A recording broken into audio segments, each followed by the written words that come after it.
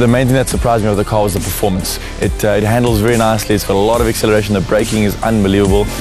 You get into the car and it's just a full experience. It has everything that you need. The amount of attention it gets, the amount of people look at you everywhere you drive. You see the guys in taxis, everyone's literally opening windows, trying to take photos. What I love about the i8 are those C-pillars at the back, the detachment of the body and the roof. Every time I look at it, it's got this presence. The fact that this little hybrid can give sports vehicles a run for its money is something really worth looking at.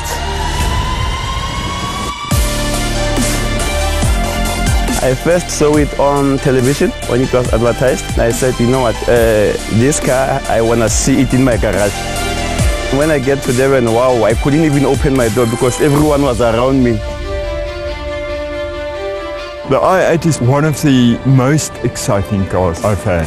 I love sports cars, yet the i8 is the art of understatement.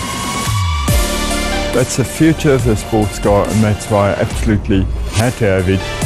The sports cars that I drive, all of them are as quick or quicker, but I don't think there's anything near the combination of sporty driving, fuel economy and practicality.